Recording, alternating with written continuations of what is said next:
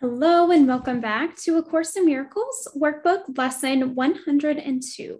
Today's lesson is, I share God's will for happiness for me. And basically, we are just continuing the previous ideas of feeling happiness and only happiness. So for our practice periods today, we will say to ourselves, I share God's will for happiness for me, and I accept it as my function now.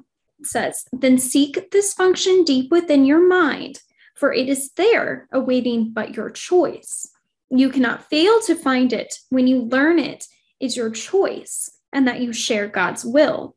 So basically saying that you are coming to the realization that you can choose to be happy or choose to be unhappy. And that's all that there is to it. It's just a choice.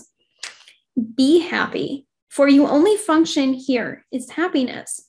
You have no need to be less loving to God's Son than he whose love created him as loving as himself. Besides these hourly 5-minute rests, pause frequently today to tell yourself that you have now accepted happiness as your one function. Be sure that you are joining with God's will when doing this.